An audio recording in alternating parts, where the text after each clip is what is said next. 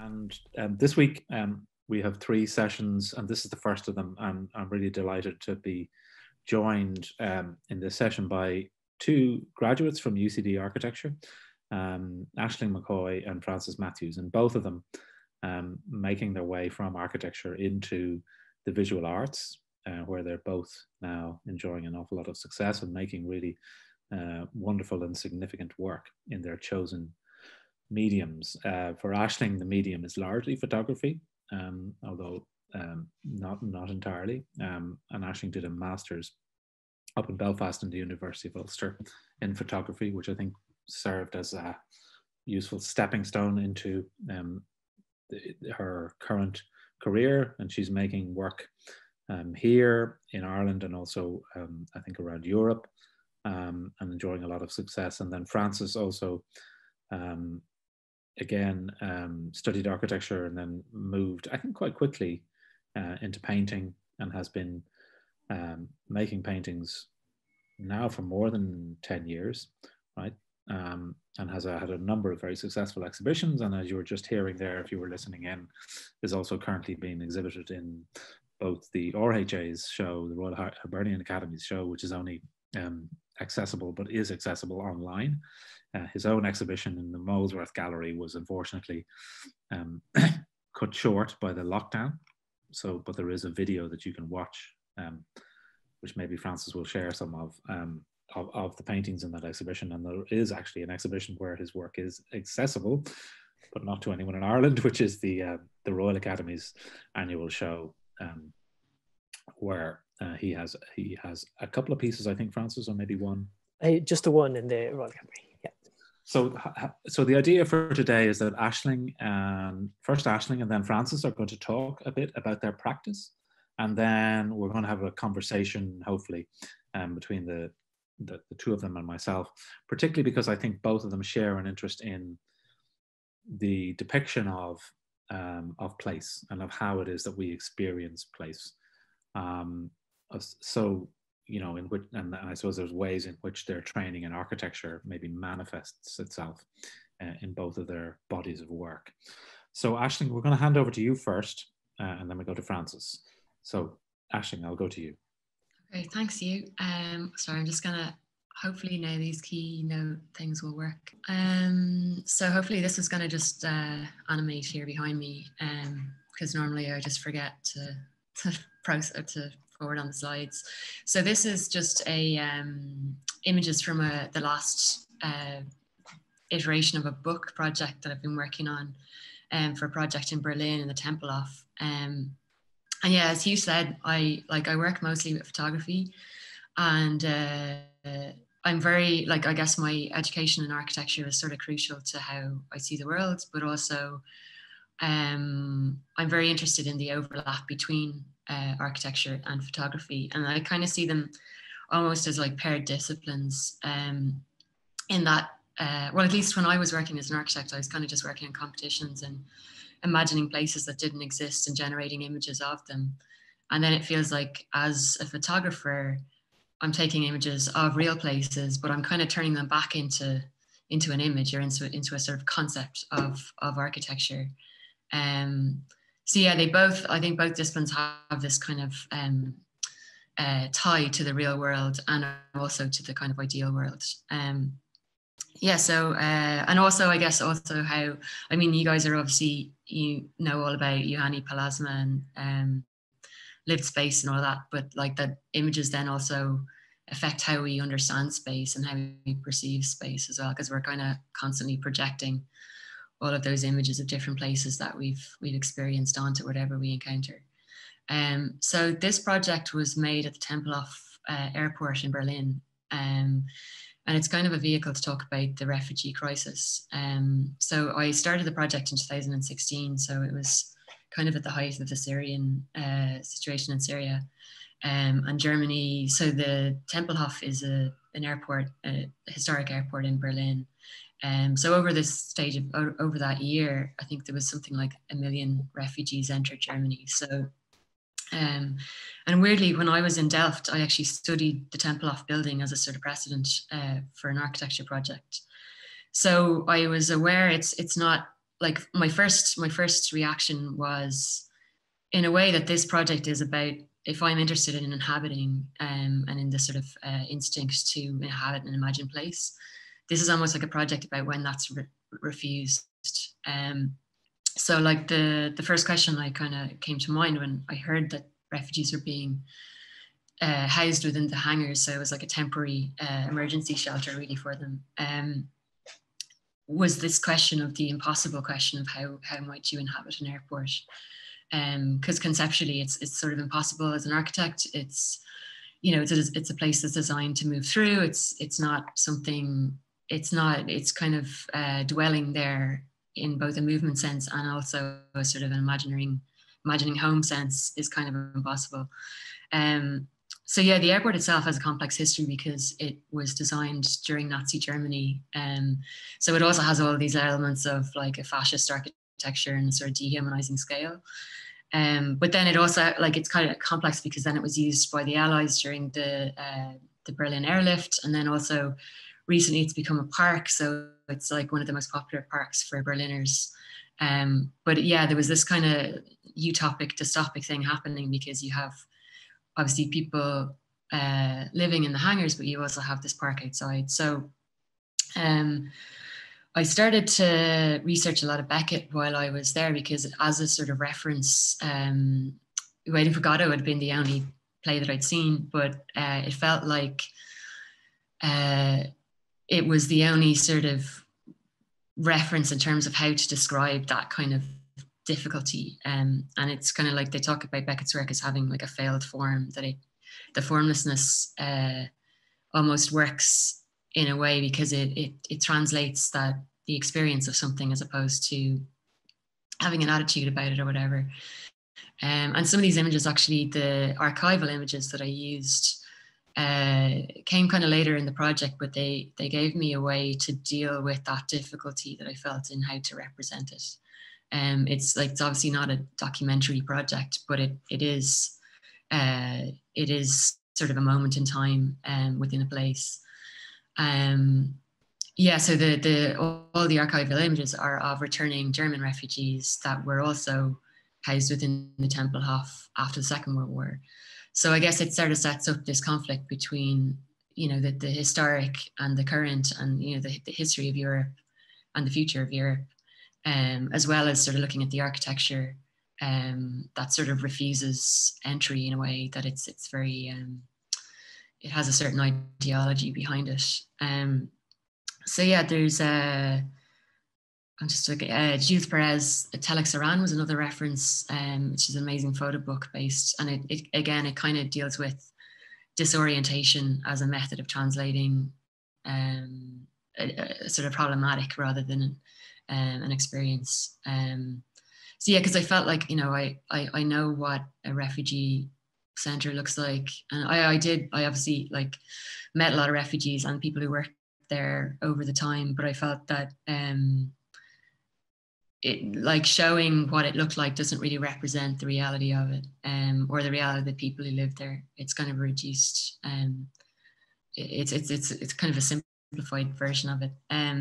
So then, yeah, within exhibition, like, obviously the layouts are kind of perhaps unusual for a normal photo book, but I play a lot with collage in exhibition, and I kind of brought that into the book this time as well. I guess it's that sort of third space of images starting to combine to generate questions almost about a sort of, it's not really a narrative, but like, yeah, kind of narrative is the best way I can think about it, or like how you start to build up an understanding of what's going on.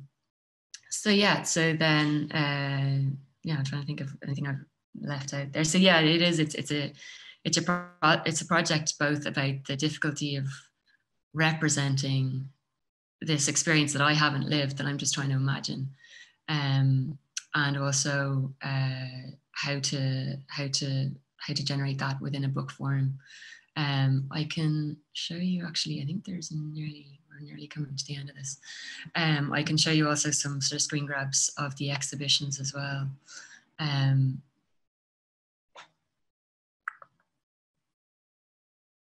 Yeah, sorry, I was too worried about not are taking up too much time. I think I'm after running through it too quickly.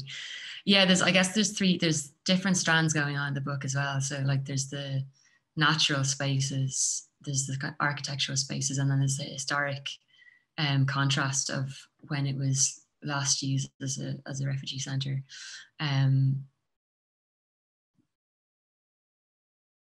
And I guess, yeah, there's kind of conflict set up within them as well.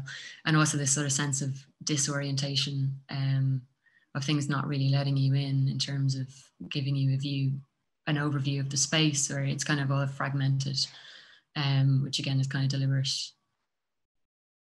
And then also I have the book here somewhere.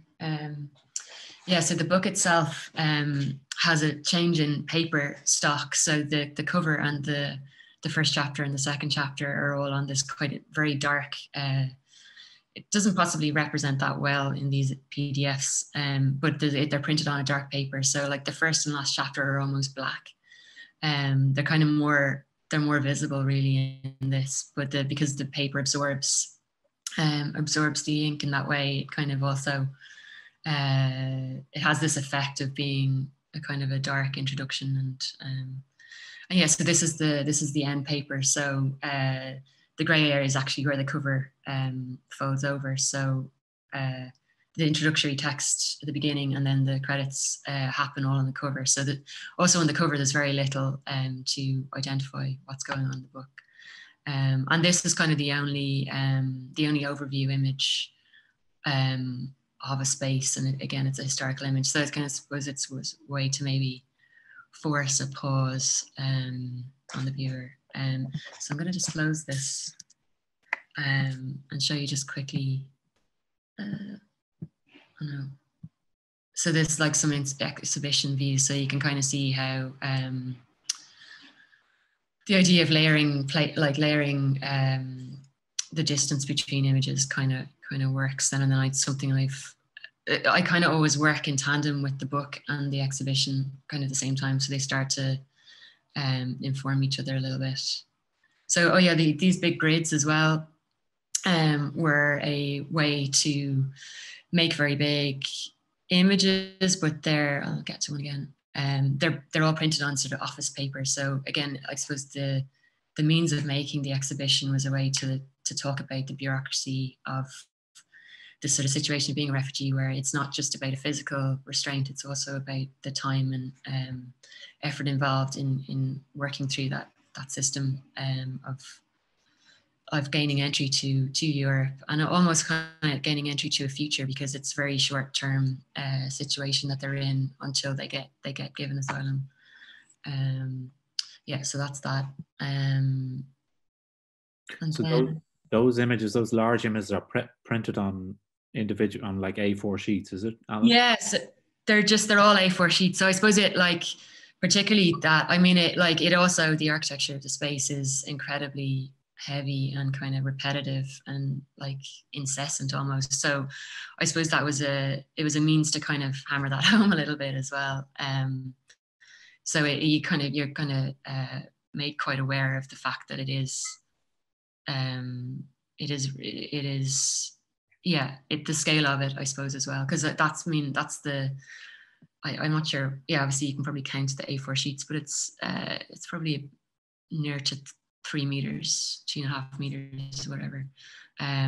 They kind of vary depending on the exhibition. So some are taller than others depending on the gallery wall. So it kind of expands. I think there's a different image then in the one in Dublin. Yeah, so that was another, I guess I also use these vinyls, so I can stick up a much larger image on the wall and kind of overlap them as well. Now I will go to my keynote again. So the second project I'm going to talk about is a really recent one. I was based in France last year, and I kind of joke that I came back for the plague.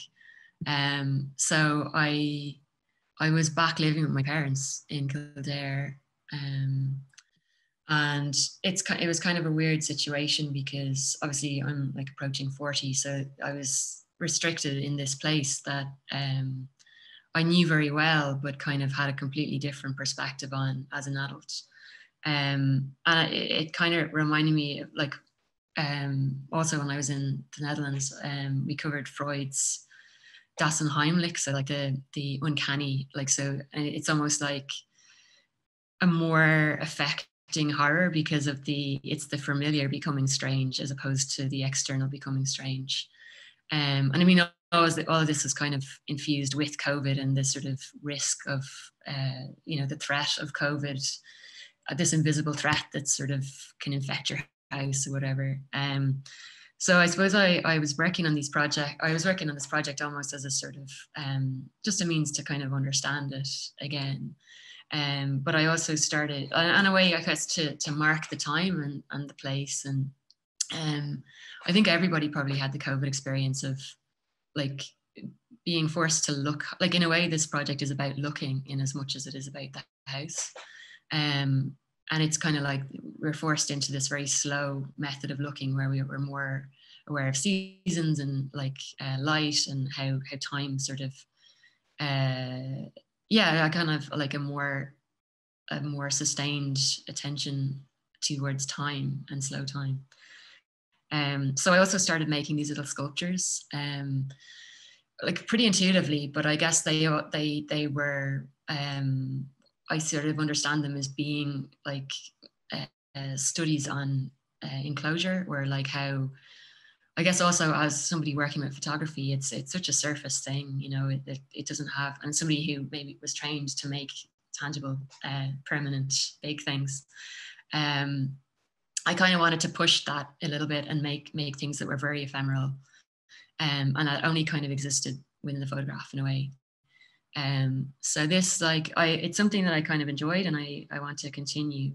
And I guess it also ties back into this idea of inhabiting, where like that, architecture is, you're projecting ideas onto things, and that maybe through making these little interventions or little sculptures that I can kind of engage more with that side of my background as well.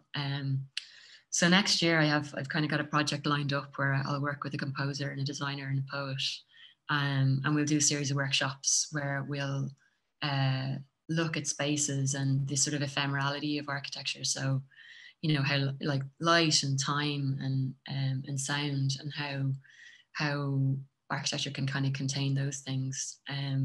So it's kind of an open-ended project, but and it's kind of, I've kind of, I suppose the fact that I'm working with other people as well allows me to kind of lose control in a way that kind of will hopefully be very creative.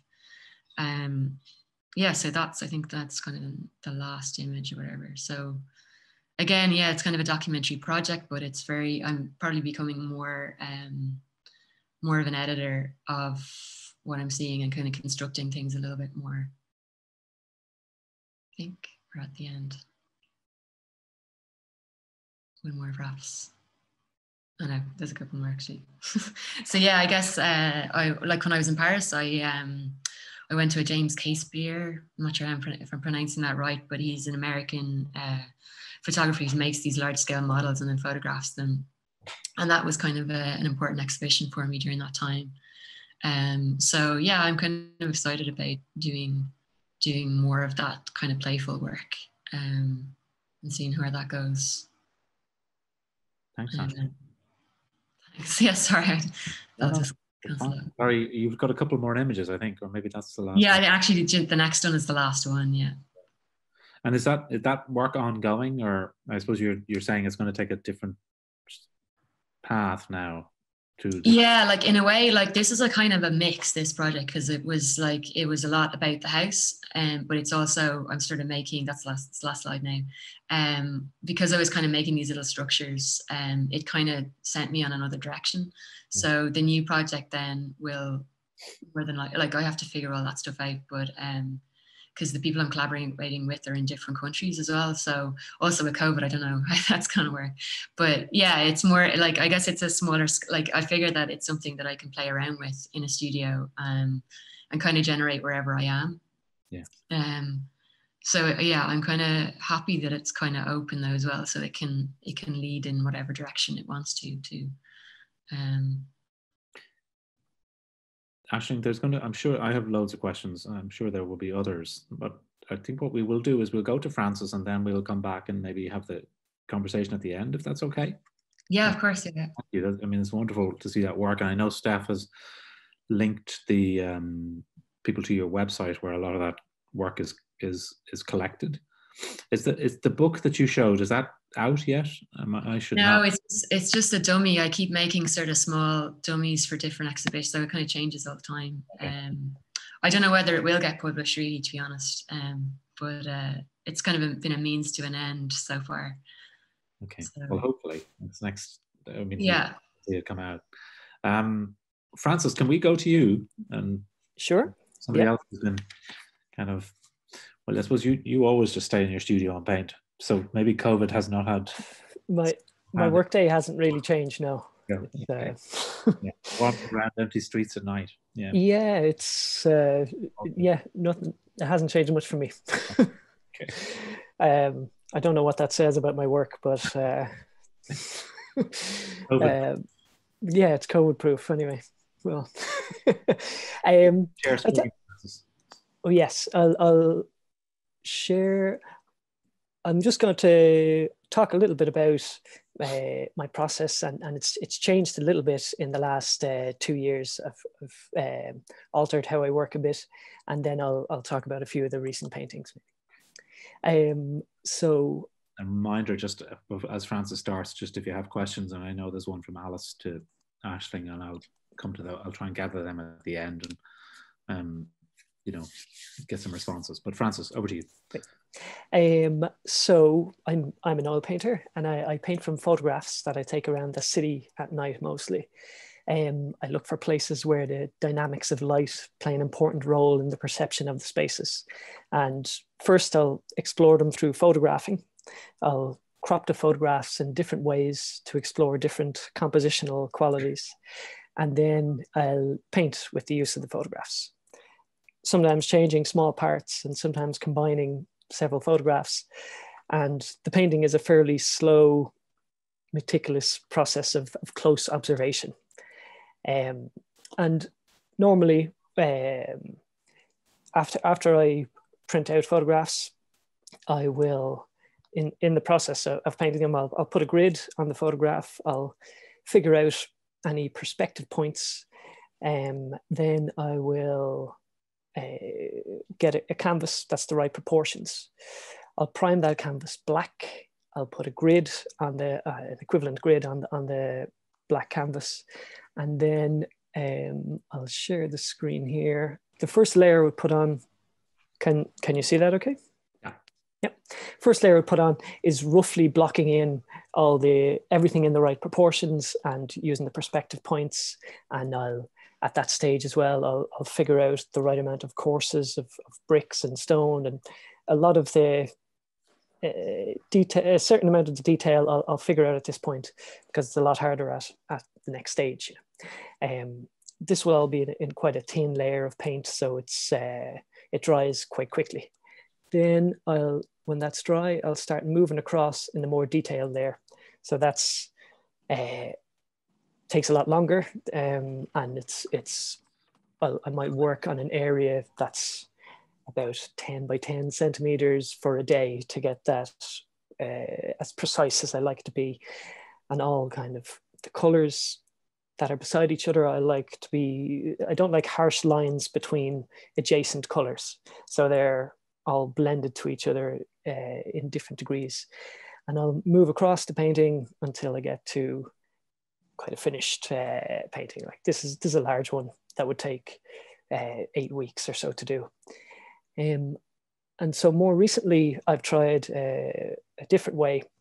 I've kind of combined that those two steps together into the one step, where I will prime the canvas black, put the grid on, and then begin the one and only layer of oil paint. So this is the finished layer directly onto it without that rough layer underneath.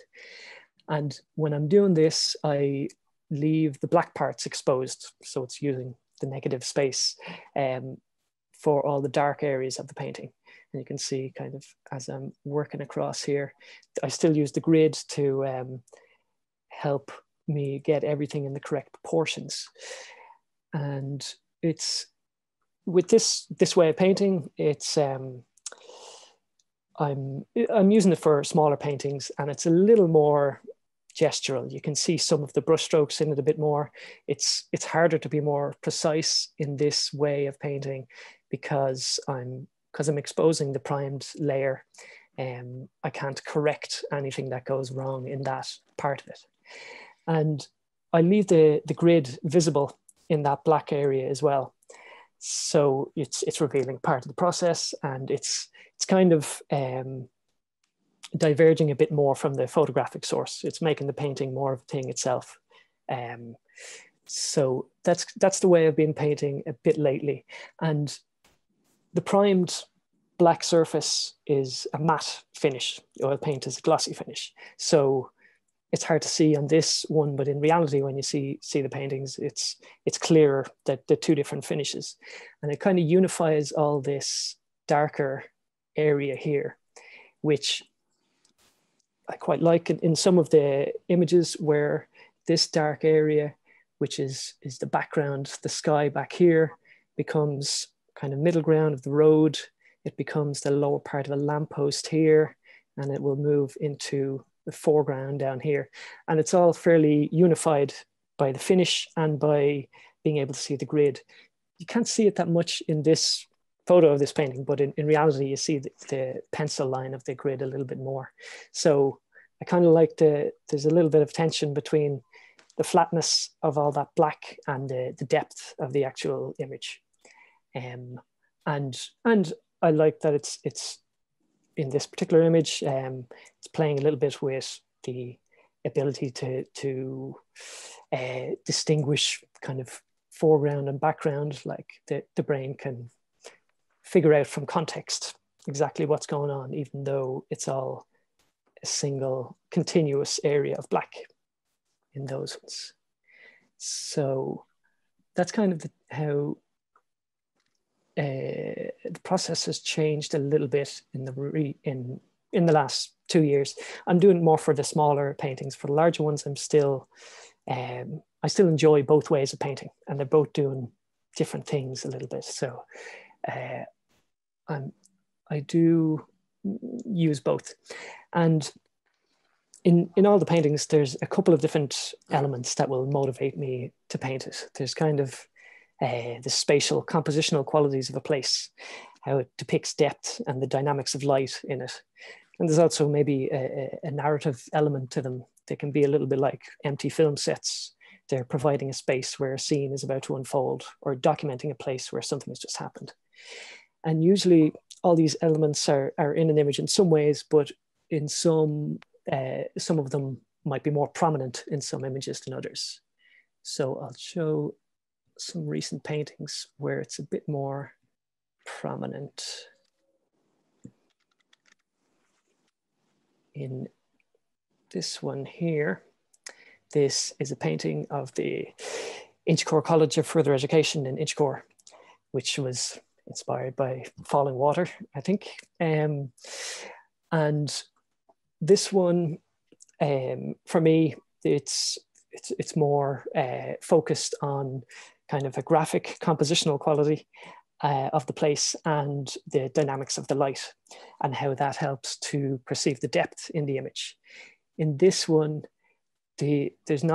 perspective doesn't help so much in perceiving the depth of it. There's a little bit of overlapping, which can help you see the depth, but the main way you perceive the depth is from the fading light. Normally, light from a street light fades consistently across it, but here there's big steps in the gradation of light with each of these blocks stepping back. And as well, there are two shadows from the lamppost, one coming from the close source of light, and then there's another street light across the road. And with each step back, those two shadows of the lamppost separate further and further, kind of a big step each time. And I think all those kind of contribute to helping perceive the depth of it. So that kind of a very, not simple, but it's a solitary light source doing quite a lot in that place. And I like that it's kind of coincidental that there's this vertical element breaking up all these horizontal blocks. So a lot of the time I will, when I'm out looking for things to photograph, I will look for these kind of coincidental compositions about. Yeah, and here's another one, which is probably quite a bit about, like the composition of it was what struck me when I came across it. It's very simple. There's a lot of emptiness to it. It is providing kind of two distinct places, a foreground and a middle or background here. And they're distinguished a bit more by the different colors of the lights as well. And they're separated by a kind of thin band of darkness there. But the main thing that struck me when I came across this was that kind of coincidence of two strong vertical lines here, a lot of different diagonals coming in different ways, and then this one curved line here. Another thing that I quite liked in this as well was a very minimally kind of suggesting the facades of the facade of the building here by outlining the windows and doors. And these are just, when I'm painting them, they're just like little objects floating in the void, but the brain will kind of complete the picture, you know. Another quite, well, not really present in that, but is present in other ones, is to do with the texture and materiality of a place. So this one here is George's Street intersecting with Dame Street, and there's a lot going on in this. The wet surface of the road kind of amplifies and picks out different elements of the texture of the worn tarmac and the broken road markings, and all the different sources of light, different types of light reflecting off it and illuminating the road in different ways, gives a real kind of rich variety of representations of the texture as you move across it. There was a very rich variety of things going on in the texture of the road there. And the way I like that, the kind of sharpness of the outlines of all the textures here contrasts a bit with how the light kind of fades on the upper facades of the buildings. This is quite a large one. This is in the RHA at the moment, and we'll see if we can get to see it in person at some point. And then this was another painting that's in the exhibition I had in the Molesworth. I've always been struck by when streetlights kind of coincidentally happen to be up against trees at night, and they give this really dramatic light. It's very striking, as well as the tree kind of dispersing the light that's coming from the street light as well. Like on the road, the light is modified quite a lot by filtering through all the branches. And part of the reason that I was wanted to paint this was, again, by the way depth is depicted in it. Perspective isn't used to portray depth, but overlapping and the fading and changing colors of light and the directions of shadows are kind of the three elements that depict depth in the tree. So those I kind of like when I'll happen upon places that are doing different things with how you perceive depth from, but in this case, kind of removing the perspective part of it, but using other parts. And it's a little bit of the challenge of painting it as well. Like doesn't look like it might be, but it was technically tricky to do. But that was a few paintings that I was going to talk about. If That's four of, no, there were three of those paintings are in the exhibition I had recently. And the other one is in the RHA. Yes, the other one in the RHA. But yeah, that's. Thanks, Francis. That's all you're going to give us, right? You're teasing us to go onto your website and look at. There is that video of that shows all the exhibitions. I can try to find the link and share it in the chat. Yeah, I think that's very interesting. Actually, it's really beautiful to see both bodies of work, just coming on our screens at lunchtime. It's just a treat in a very simple way. At a very straightforward level, I think it's just a treat. I saw a lot of smiling faces. There's questions. Alice has questions for both of you. We'll come to them. Alice, don't worry. Maybe I might just let you jump in, actually, Alice, and ask the question. I had a question for both of you, which is I have about 20 questions for both of you, actually, but one would be about the sustaining of a practice, or the sort of development and then the definition and the sustaining of a practice. In other words, because to me, that's one of the challenges of working as an artist is, how do you know what you do? How do you know the terms on which you do it? How do you develop technique and decide which technique you're going to use in a particular moment at a particular place?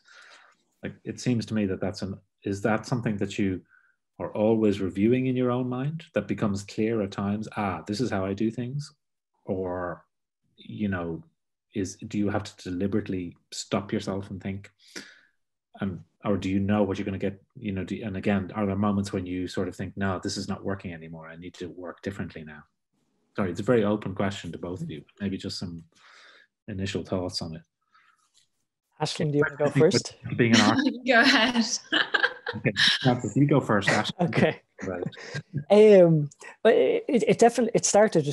I started painting when I was quite young, in my teens, but watercolors, and kind of not formally trained, so was painting a more intuitive way, I suppose, and I didn't question it too much when I started going full-time painting. When I finished college, I decided to take a year out to paint full-time, and if nothing else, I'd improve my technique, and it went well enough to continue painting. And it was only after a few years of being quite comfortable in that way of painting and figuring out things by mistake, by trial and error, a lot of the ways, I did try to push myself in a few different ways. Like 2 years ago, when I kind of changed my process, that was some experimentation, in part because I was felt like I was maybe getting repetitive, or I wanted to just explore a different route as well, And I have taken a little bit of time out to try very different ways of painting, but I haven't found them successful. You've also worked quite a lot with film, haven't you, Francis? You've done film anyway. Yeah, no, film is great. It's a very different medium to painting, but there's a lot of lots of scope for exploring similar grounds to what I am doing in painting, but it represents it in a very different way. So the time element is a lot stronger in it, and sequence and stuff like that. I think Aisling, you've done some film stuff as well, though, haven't you? Yeah, I've dabbled, to be honest. It's something that I'm really interested in, and hopefully this year there's scope to do a bit more of that as well. But I think I suffer just from like attention deficit disorder or something. I think honestly, Hugh, to answer to I think from my perspective, I think it's just time that you try loads of different things. And then there's you start to see patterns emerging, and then you kind of get bored of the pattern. You try and change the pattern. But I think, it's like even your thesis in fifth year in architecture, where somebody's constantly asking you what your thesis is, and you're just I don't know. And it seems like regardless of what medium you're working in, you kind of get dragged back to it.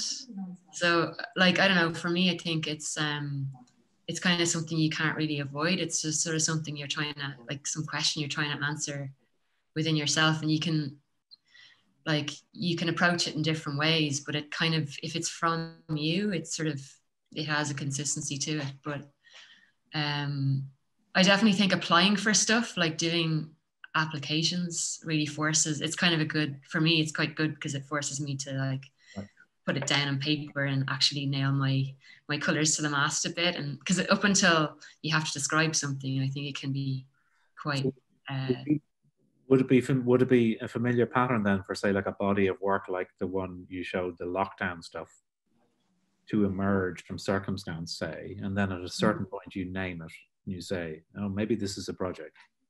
Or do you sort of set out, say, no, I want to start making work about this condition or this place?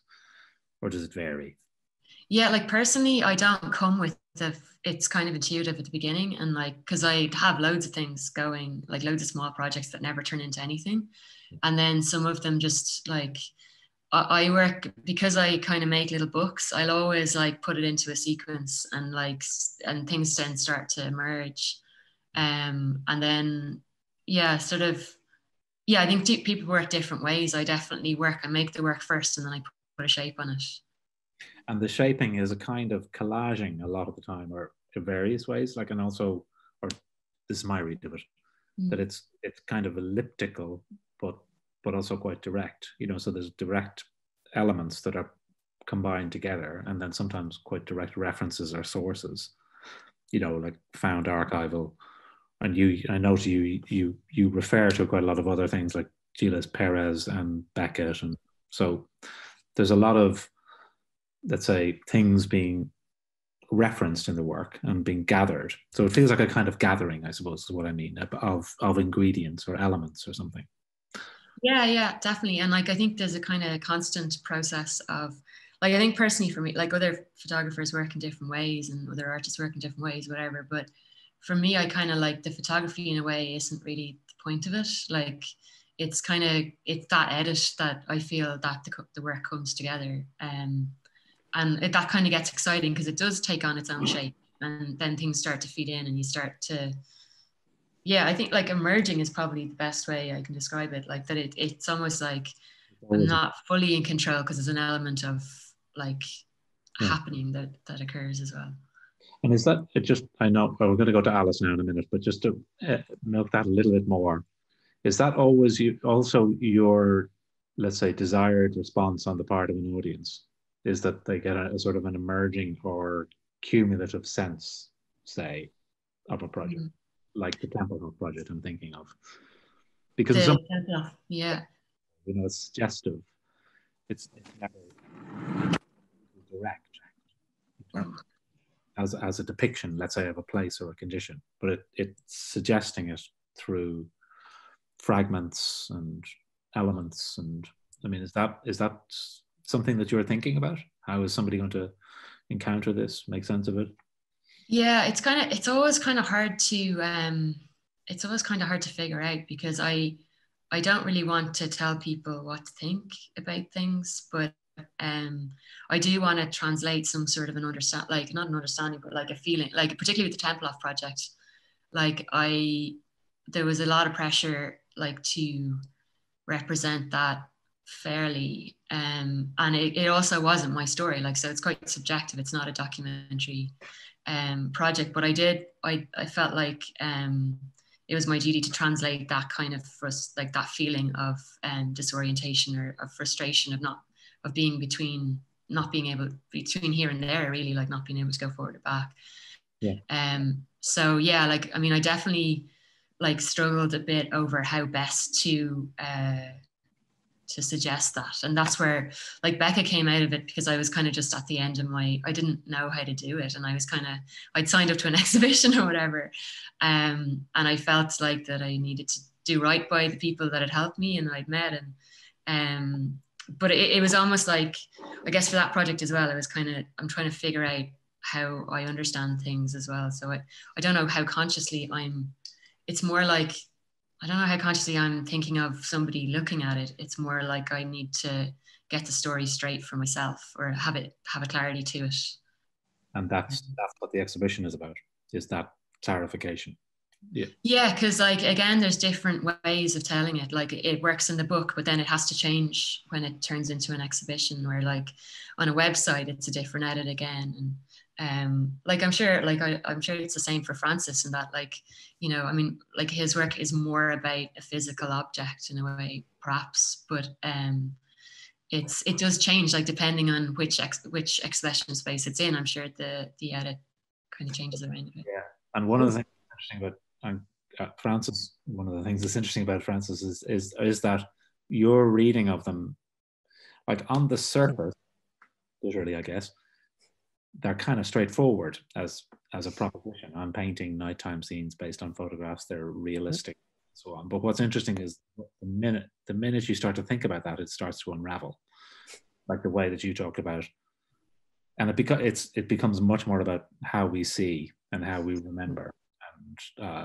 And there's all sorts, and foreground and background, and you reference perspective a lot. So I'm struck by how your close awareness of the process, you know, and what it is you're achieving in the painting isn't necessarily very apparent to the viewer at first, maybe, but then when they start to think about it, and even things like the matte surface versus whatever the opposite of matte is, shiny, but that sort of thing does say, no, this is more complex than you think, or and indeed all pictures are more complex than we think. All right, that's a ramble, Francis. I don't know if you can be able to respond to that. Well, I'd say a lot of it is because I spent so long with them. You know, I've my attention is drawn to parts that wouldn't be on first inspection. They wouldn't be the most obvious parts that jump out to you, but probably some of those that first look quality is what strikes me first when I'm taking the photo. But then as I delve deeper in, there's a lot more that I get interested by and kind of that I'm focused on throughout the whole painting of it. You know? I'm going to go, Alice, is it okay to go to you? Do you want to ask those questions, or do you want me to paraphrase? Yeah, no, I can ask them. Just thanks very much, both of you, for your presentations. It's just so wonderful looking at and hearing about such beautiful work. My question is quite boring for both of you, but it's kind of been related to technique and how much that forms a part of your practice. So I'm really interested in what technique, how it can inform kind of how we work and then how people understand our work. And I was just interested in yours, Aisling, about that thing about digital manipulation and kind of manipulation after the photography, and how much that actually forms a part of your work. And then with Francis, I was interested in your photographic practice, and you know, how much, like, for me, looking at it, the way you make images makes me think about architectural photography and the kind of the tropes of architectural photography, you know, the kind of the grid and the kind of the setting up the structure of the image and the kind of composition. So I was just wondering for both of you about that aspect of technique in your work. Aisling? Yeah, I'm kind of free with it. Like, if it works, I kind of see the images as almost like words or something, and I'll use a different phraseology, or I'll use some lighter or whatever if I need to. So I manipulate nearly everything. I mean, and I crop things after I've taken them, and I'll do whatever needs to be done in a way so that the edit is as strong as it can be. I'm also probably quite technically like not the best photographer in the world, so I'm kind of like I'll fix it later, you know. But like for the Templeoff project, like for example, I kept a lot of the images deliberately dark, because that would sort of, it just is I suppose it's like you know, it gives a tone to the overall series, whatever. So are you thinking, like, when you're saying I'll fix it later, like the manipulation of the image is as much a part of your thinking about the formation of it sometimes when you're working?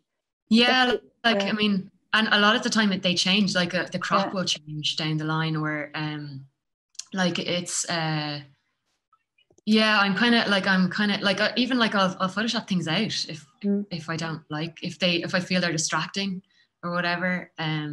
I'll do lots of like, I'll straighten things if they need to. I kind of like, yeah, I'm not, because also I'm not saying it's documentary photography. So I'm kind of like, once you say that, you're kind of free to do what you want. So, or I figure, you know, like that, I don't have to, like, it's not about like, it's not about the sort of honesty of that. It's about the story you tell around it, or it's about like, if it works for the edit, then it doesn't really, like, for me, it doesn't matter. It's really interesting. And do you think that relates a little bit to your architectural training and the kind of creation of an image that you spoke about earlier in your presentation? Do you think like part of it is because you're trained in creating and imagining space as well? Yeah, possibly. Like, I mean, like it might also just be like maybe the influence of going to a school that's very focused on documentary photography and just getting like, you know, just kind of just going, no, I want to do something like I don't know. I mean, but then I think also photography is changing a lot in that, you know, and even like, you know, it's kind of distancing itself from photography and media, or where there is a restriction for very good reasons, that like, you know, Gilles Perez, when he was making Telex Iran, could not edit any of those images because he was working for a newspaper. And in a way, that's what made that book so extraordinary, because he just kind of went AWOL and then sent in these really like confusing images. But like, I guess, yeah, that was kind of a seminal like piece of work, a reference for me when I was studying photography as well. That, you know, the overall edit or the overall sort of piece together was what was important, not like kind of individual images. Yeah, and I guess like I work a lot in digital, so it's kind of like it's part of the process anyway. And even if I was shooting on film, I'd still color correct and everything in digital. So I kind of like, I got into photography as a digital, like not digital native necessarily, I'm a bit too old for that, but like, yeah, like you say, like when I was working as an architect, I was kind of putting people into Photoshop files, you know, so I'm kind of used to it, and I kind of feel like it's all a lie anyway, you know. I don't think photography is such a construct that like, I feel that there's not really, I feel like I can get away with it if I want to change things. So, I mean, a lot of the time I don't, but I don't have a problem with it if I need to. So I'm just putting up a link to Telex Iran. Oh yeah. It's a great book, but it's a very hard book to find. So yeah, I'm gonna just make a link to Magnum, where they have a page on it in the chat for those who are interested. Francis, you're not getting away without answering Alice's question. Damn. Well, I'm not a good photographer at all. I use my phone camera. I beg to differ. I know I use my phone camera, and I'll because the photographs were just no good. So, but I take lots and lots of photos. And a few years ago, I used to use cameras that were purposely not great quality, so I would get some noise in it. So I'd have some ambiguity to play with in the translation of the photograph to the painting. But as better cameras became easy, more readily available in phones, I did get a better quality camera. So there is less visual noise in it. But I will kind of modify settings and stuff. In the one place in the setup, I'll change color temperatures of things and shutter speed and a few different elements. And this will kind of artificially reduce down the image sometimes, you know. It'll increase the areas of darkness, which in reality weren't like that, but visually in the image, when I'm going through them on the computer, they strike me more, you know. So I will kind of play with a few of those settings at that stage, and then after printing them out, I will kind of modify some things from the image onto the painting, you know. Well, first I won't exactly get all the colors right anyway, so in my attempt to get it close, it'll change itself, and then I will modify certain things, like what you're saying about architectural photography, where you're correcting splayed lines and stuff like that. But I quite like that in a painting in relation to kind of like the edges of the painting, you know, parallel edges, and kind of there's a graphic element to the composition that I like. In your mind, are you then sort of responding to photographic vision rather than trying to render actual vision? I mean, like, I'm thinking of the way you often have quite extreme foreground, let's say, in your images.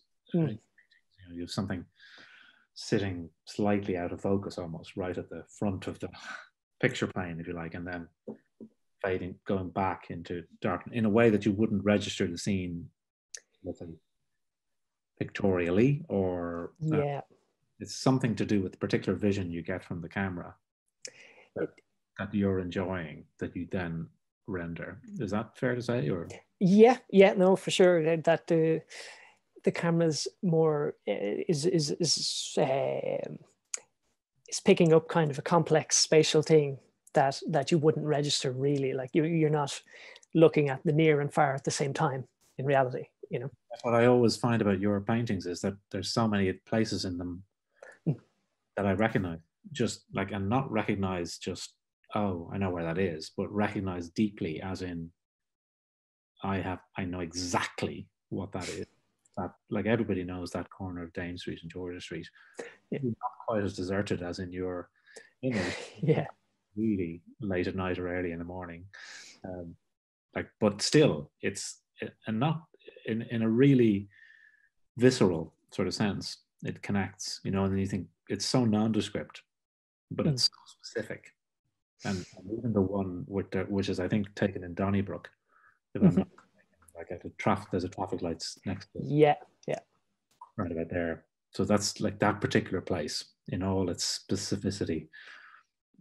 Kind of, there's something interesting about you paying so much attention to the thing that is so nondescript. That's deliberate as well. In fact, the Inchicore painting is kind of unusual then in that regard. It's quite a striking piece of architecture, and you don't usually go for that kind of thing. I don't know. I had that photograph just sitting on my wall for a good year before I decided to try it as a painting, because I really liked it as an image, but it is quite different to the usual ones. Yeah. Holding off on, there's a slightly simple question here, I think, from Steph, who's kind of wondering, would you ever consider painting a daytime scene? I have done some, I quite like... You have it, yeah. Go on, sorry. I probably do maybe one daytime once a year or every 2 years. So not very often, but it's rarer that I come across a daytime composition which has the right... Life as a vampire pretty much precludes it. I'll burn up in the sun for one thing. I feel like my question was kind of on the back of like the early stages of lockdown, when like there was a lot of images, at least I saw, like of and I experienced like just empty streetscapes in the middle of the day. And I just wonder, because like I feel like that sort of has the same atmosphere of what you're capturing in your nighttime scenes, in the fact that like there's no people around. Like there's this degree of liminality to it, which I feel like I don't know if you recognize that like there could have been an opportunity to go around like in April or May and find things to paint. I don't know. There's definitely a similar atmosphere, but there's probably a few elements of an image that will make me want to paint it, and one of them is usually the light in it. And it's harder for me to find things happening in daytime light that I find as intriguing as the nighttime stuff, I suppose. But there's definitely that similar, the empty atmosphere of the streets there's that similarity is there for sure. Which is something that Aisling was picking up on in a way as well, and that kind of, or Aisling, in your case, it was about the uncanny, the sense of the unfamiliar familiar, or the familiar rendered slightly strange and a little bit menacing. That was the kind of initial prompt for that series, wasn't it? Yeah. But also actually in the Tempelhof, I think the minute you start putting people into things, it starts to generate a different question as well. Like, you know, you start to have protagonists and you can't help but project onto them. So yeah, I think there's probably a reason why it can be more difficult. Like, it depends on what you're trying to do, but yeah, people can sometimes mess with things, you know. You never have people on yours, do you? Years ago, you might see a silhouette of somebody in the distance, but not in the last few years now. Can I ask just about I mean, this is a banal question in a way, and I know we have to finish in a minute, but just about influences or artists that you look to, whose work interests you, who you follow. Francis, I mean, or is it? Is that important to you? You know, I'd say there might have been more influence from like filmmakers than other visual artists, because like the visual arts that a lot of the visual art I'm drawn to isn't like what I paint, you know. So, but similar to what I paint is probably film related stuff, you know, like the usual. So like the sort of stuff. Yeah, but so the sort of super realists or whatever they are, like Richard Estes and people like that, that's not that's particularly. I don't really like Richard Estes. This is too. It's a little too sharp for me, you know. But there are some of them that I really like. I can't remember his name now, but he does. I think he uses an airbrush, and it's a lot of these kind of cars in fields and stuff. I can't remember his name now. But there's some of the realists that I do like, but when it gets too sharp and too clear, there's something that I find off-putting in it.